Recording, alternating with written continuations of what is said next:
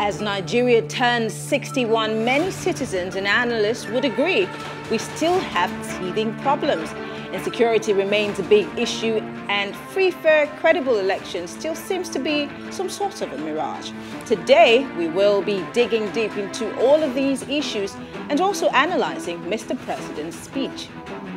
This is Plus Politics, and I am Mary Anna Cole.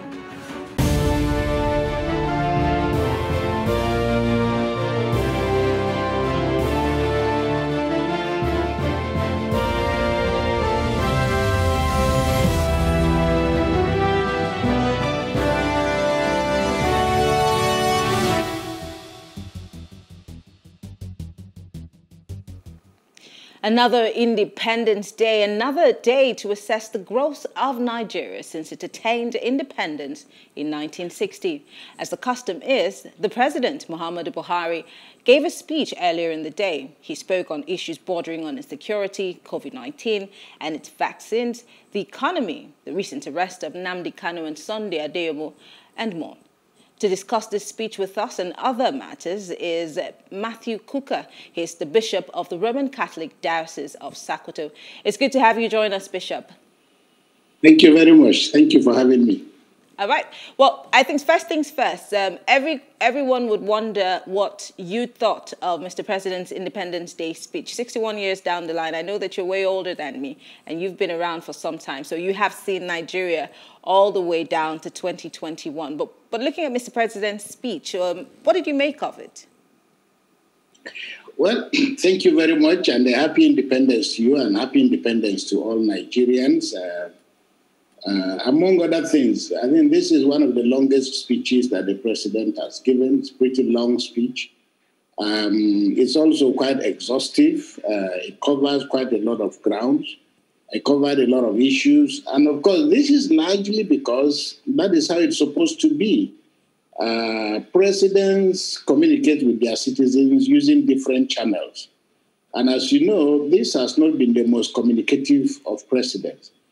And also, we have really not had a clarity of, communication platforms available to the president.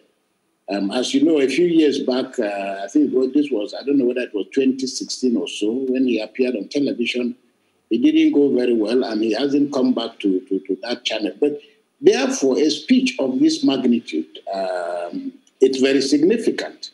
And as I said, it was a great speech because it touched a lot of areas. My worry, though, with the speech was that apart from its length, the president's speechwriters missed an opportunity, to make this speech a speech that should have connected with the speech that he delivered on October 1st, 2020, in which, in paragraph 2, the president said, and I quote, and I think if you indulge me, I'll read it out to you. The president said in 2020, October 1st, "Today it's my unique privilege to recommit myself to the service of this great country, of great people with profound diversities and opportunities. We are bound by destiny to be the greatest and largest black nation on earth." That's what the president said on October 1st, 2020.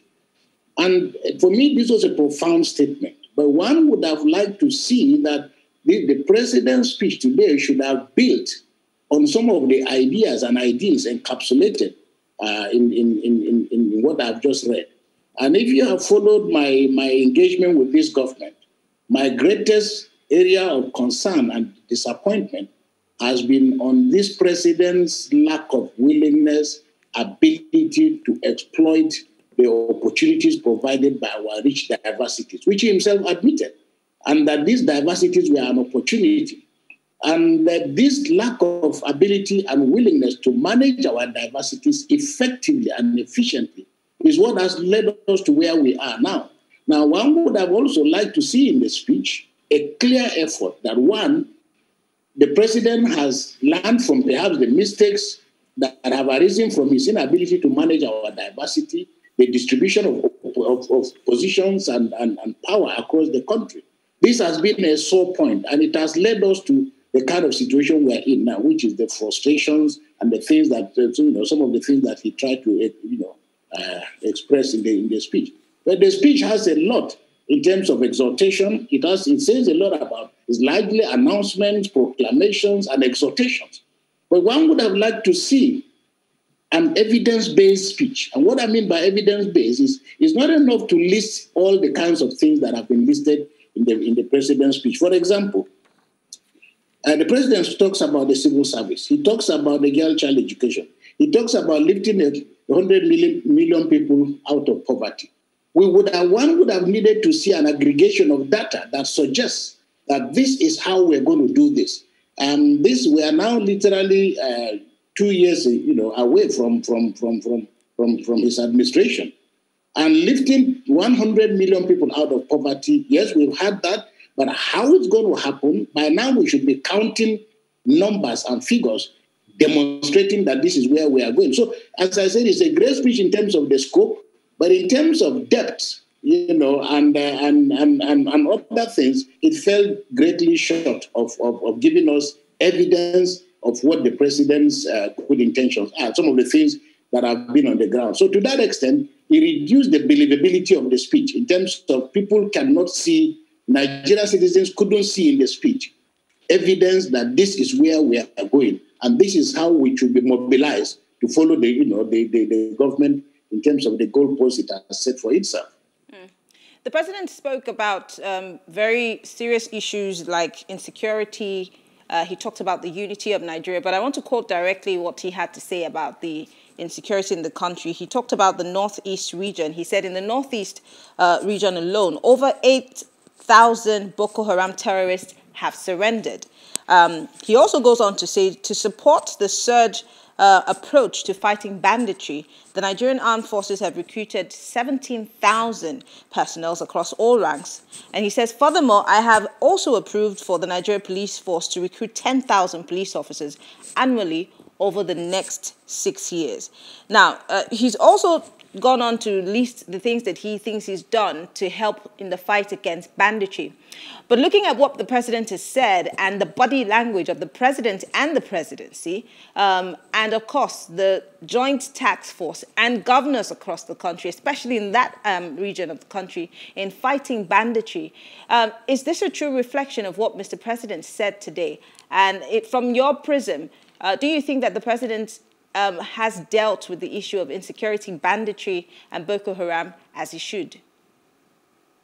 I think perhaps one of the shortcomings of this speech lies in, I don't know the scope, I don't know how the speech writers of the president operate, but clearly if the president was going to give a speech on the 1st of October, he should have started writing that speech, maybe in June or July. The reason is that if you're going to make a speech that is so significant and so important for to Nigerians, against the backdrop of misery, death, frustration, and the country literally falling apart, then you would have needed to garner a lot of information, both from the presidential archives, and this is by which I mean the various departments, the various ministries, and so on. Then you would have also needed to let Nigerians understand that yes, you share their anxieties. Yes, you share their woes. Yes, the promises we made a few years ago have not been realized, but these are the possibilities. Now, to come back to the point of Boko Haram, for example, the Northeast has literally gone a little bit quiet. The greatest challenge now is the Northwest. A lot of that didn't get a mention in the speech. And secondly, even when you bandy the number of Boko Haram members who are surrendering, there are controversial issues and questions around all of that, some of which include, for example, the fact that Nigerians are genuinely concerned about the processes of verification of intention, what mechanism do we have in place to ensure that these guys who are surrendering are really and truly saying no to further engagement in bandit and in killings and murdering of Nigerians. We don't know, a lot of that has not come out yet. So that is a very controversial point. And perhaps if the president banded that as an achievement, he would have also needed to let Nigerians know what other plans the government has to ensure that we close this gap of doubt. That is, what are we doing to bring out either other people or to ensure Nigerians that we have got our back covered. And there is no need for us to worry that these people are just, they are likely to come back, into the system again. And then, of course, it's not enough to tell us how many policemen are being recruited. The challenge is for us to know that is in the future. Right now, what is happening to the police force? What is happening to the relationship between the police force and the military and the entire security agencies? I mean, military, we are gradually being militarized, and yet we are in a democracy. This is not, so we would have needed to see a short, medium, and long-term plan to begin to push back the presence of security forces, on the streets and the length and breadth of Nigeria, whether as people, as checkpoint operators, and the corruption that is already arising from that. We would have needed to see evidence that the professionalization of the military is being embarked upon in order for them to be able to do what needs to be done. The president mentioned, for example, that the aircraft perhaps have begun to arrive. If that is the case, well, what are we supposed to know? And what is that evidence of? What are we supposed to learn from that? What are the benefits? What are the immediate benefits of that? And what exactly is the long-term strategic game plan for ending this terrible situation that we find ourselves in? A lot of that, as I said, is missing in the speech. And this is probably because the speech writers would have needed to spend a bit of more time on the streets of Nigeria, surreptitiously, in the most diplomatic way, just to find out what are people feeling, what are people expecting, what do people want to know about their country, how do people feel about the engagement of with Boko Haram, how do people feel about banditry. So when you bring all these things together, a presidential speech of this nature and magnitude should not only inspire Nigerians, but should also help Nigerians to see a reflection of themselves in what the president is saying. And you can only do that if you spread out the net, especially given how discontented and dissatisfied Nigerians are. You could have very easily harvested some of the suggestions that Nigerians are making about their own, about their own security. Well, but you I'm so sorry to speak over you. You and some other people, you especially, has talked about the disconnect, and you said that earlier on, at the beginning, the disconnect that seems to be between the government and the plight of the people. I remember sometime, I think in June or so, you referred to the Nigerian leaders as not having blood in their hearts or empathy, and you said you were reacting to the killing and banditry, again, in the Northwest. So what do you think the challenge is? Because we hear people say that the government doesn't care, these bodies are piling up and they've become numbers. But what do you think the challenge is? Why do you think that disconnect is there between the presidency and what Nigerians are saying or they're feeling? Because, of course, the president is the president of the country, but he's one person. He has a lot of people who surround him. And I do not know if you and I would believe that the president does not know what's happening in the country. But if that be the case, what do you think the challenge is?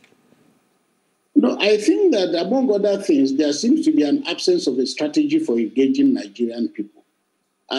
This president, has his own style.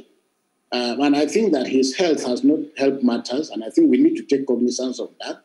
But you could easily have bridged that gap by empowering other institutions and organs of communication. And what I see, unfortunately, and for me this is one of the greatest tragedies, that what I see is almost constantly, the president is almost like fighting, with citizens. The speech is full of warnings and so on and so forth. And it is the same way that the president's media handlers also see the country as if it is divided between those who support the president, those who don't support the president. Look, the support of a particular politician is the choice of ordinary citizens. In the final analysis, it is secondary to the support that all of us need to intrinsically have for our country. And if a politician, because he's been elected, nobody is perfect. But if the president is trying and doing his best, how you inspire people to support president's initiatives is by showing respect to ordinary citizens. Now, they believe somehow that this country is divided between those who want peace and those who don't want peace. Often I hear accusations bandied around about people who are making divisive comments and so on. But the reality of the situation is that it is actually government policies that have divided Nigerians, not the commentators. Because, depending on what kind of moral authority you have, there is no citizen whose word can be bigger or higher than the words of the president. Mm-hmm. So, for me, you cannot have a situation in which this number of people are dying. And all we are getting occasionally is somebody just waking up and writing out a line to say, this is what the president is saying. We cannot have a situation in which the other day, how many people were buried? 40 people were buried, in one location in our country. Anything, did we hear anything? No. So in a way, there is a sense in which even under apartheid, when death occurs and it is a tragedy, it often offers a president an opportunity to assert a certain level of moral authority and also engage citizens. So primarily, if you have a tragedy, a president should be able to use that, tragedy to mobilize citizens as opposed to looking for culprits. So for me, one of the very sad things that I see happening so frequently is that the president is desperately looking for friends, or those who, and his handlers, they are desperately looking for friends and those who are their supporters or not their supporters. This is not, a country cannot survive if you do not have citizens constantly engaging by way of criticism and making suggestions also. We don't just speak for the sake of speaking. Every time we speak, we try to offer alternative suggestions. But if you have a situation in which, not everybody in Nigeria is a member of the APC as a party. This country is bigger than all the parties put together. You have to have a country before you can talk about politics and politicians. And people don't think that because the assumption is that those who are holding offices are the patriots. The rest of us who want to critique government are those who don't like the country. And what we see increasingly is people protecting their opportunities and mistaking their opportunities to be evidence of patriotism. Patriotism is not something that just drops from the sky. It is contingent on how a people perceive they are being treated, how ordinary citizens perceive they are being protected. These are the fundamental ingredients. But if people sit in their armored protected vehicles and homes and simply think that the rest of us who feel vulnerable, there's nothing we can say, then we are mistaken, because the president also admitted, in part of his speech about his obligations to protect the citizens of Nigeria. Unfortunately, he doesn't develop that theme, but he moves on very quickly, to worrying about citizens who are making provocative statements and so on and so forth. I was about to point that out, because there were so many points that he made on it. He said that government is ready to prosecute all persons inciting violence through words or actions. He says our resolve for a peaceful, united and one Nigeria remains resolute and unwavering. Now he goes ahead to say, that said, our hope is to fight for peace. We can always settle our grievances peacefully without spilling any blood. And it goes on to say, the seeds of violence are planted in people's heads through words, reckless utterances of a few. He said these have led to losses of many innocent lives and destructions of property. He says we must all come together to speak against these lies that are being peddled. At this point, and he says, I would sincerely want to appreciate a large number of our traditional, religious, and community leaders, as well as other well-meaning Nigerians in other various fora who are openly spreading the word of peace. But when the president refers to lies, the lies that are being spread, we know that there is propaganda, whether there's peace or not. There's always a group of people who are spreading propaganda. But when the president was talking about people who are putting out hate speeches, lies that have caused violence, we all know that in this country we have, from time, been divided along religious, ethnic, and now political lines, and that certain people, especially the elites, have taken advantage of those lines. So again, when the president says that people are spreading lies, I'm trying to understand who Mr. President is referring to. Well, I don't know. I'm not the president. I'm not a speechwriter. But look, let me say, freedom of speech is an inalienable right. But it also includes freedom to speak responsibly. Now, there are rules and there are regulations. And simply because I have said something you don't like, or somebody has said something I don't like, the validation of what you say is based on what people feel and their sense. It's not necessarily that, okay, you have said something that praises government. This country is full of all kinds of characters, who have specialized in befriending the thrones of power. Okay, not even necessarily the occupants. So there are people who believe that the greatest show of patriotism is to extol the virtues of a government that is in power. You know, some of us come from a slightly different background because the democracy that we have today, I can proudly say, and I have the records bear me out, of my own engagement in bringing this process to where it is today, small as it may be. So I am a proud foot soldier of the struggle for democracy.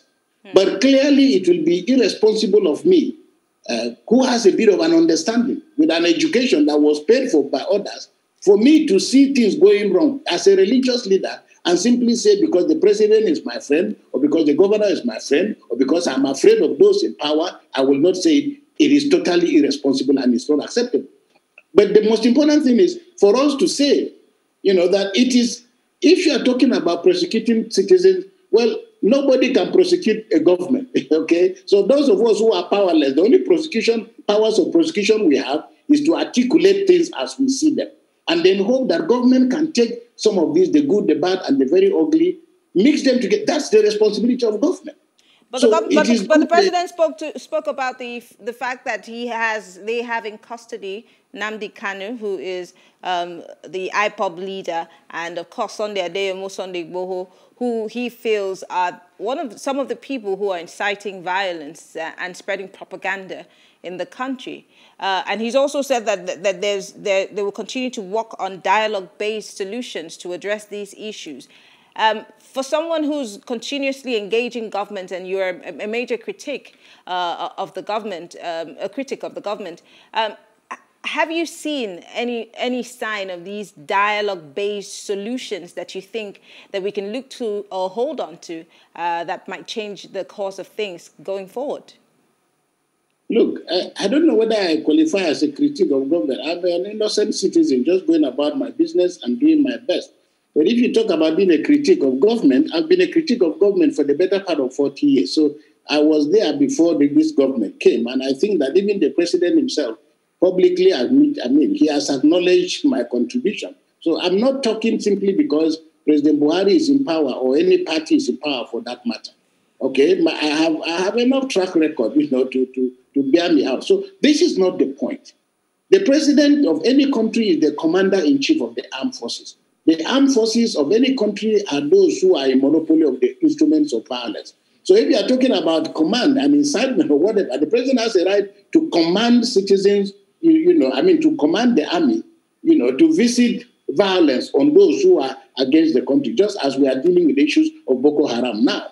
Now, I think the most important thing about this whole talk about dialogue, we are assuming, and we are grossly mistaken in the way we frame dialogue, because we are assuming that somehow Nigerians don't know what to do. They just need somebody to exhort them about the goodness of living together.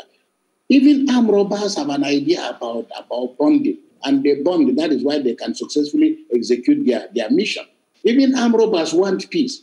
So it is not peace. It's not something that is not a commodity that good people are going around trying to market, only that bad people are not receiving it. This is intellectually corrupt because it doesn't speak to the issues. Now, we assume that dialogue is what leaders do. So we with our mitres and we with our mitres, our skull caps and our turbans, big religious leaders gather together to show evidence that we want peace for our people. But I live with the people, and I will be lying to myself if I were to go to Abuja, or if I were to go to a governor, if I were to address politicians, I tell them everything is going on well in Nigeria. Now, for goodness sake, for crying out loud, I see on the faces of ordinary Nigerians day in and day out. And I also know the possibilities that exist in this country. So I will remain relentless and restless as far as these distortions exist. So dialogue is not something that you just have for the sake of it. After all, people like myself are pretty well protected Nigerians. Let me put it that way. I'm a very privileged Nigerian. I've said it severally. There are people who are giving their lives directly or indirectly to keep me where I am. They are feeding me. I have a moral obligation and responsibility to turn the traffic of goodwill to their direction. And for me, if you think that somehow, if you don't want to hear me, invent another, of course, totalitarian regimes do this a lot. Dictatorships do this a lot.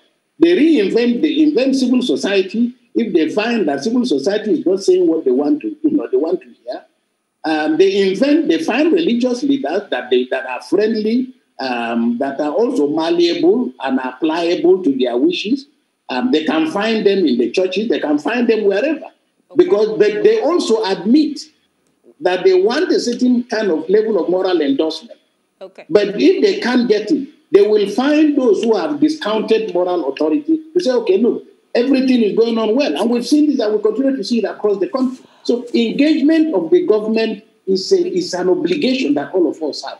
And I think that if we renege on that obligation, we'll be failing as citizens, we'll be failing as religious leaders. So we need to have the dialogue, but dialogue must have an end, and it must have results. And those results must be the betterment of the lives of our citizens. Matthew Kukah is the Bishop of the Roman Catholic Archdiocese of Sokoto. Thank you very much for speaking with us. We appreciate it. Happy Independence Day. Thank you very much. Thank you. Sokoto is a diocese, not an archdiocese. It's a diocese. Okay. Thank you very much. Thank you. God bless. All right. Well, thank you all for staying with us. We'll take a short break. It's Still Plus Politics special. When we return, we'll be discussing the importance of elections and its being a panacea for good governance. Stay with us.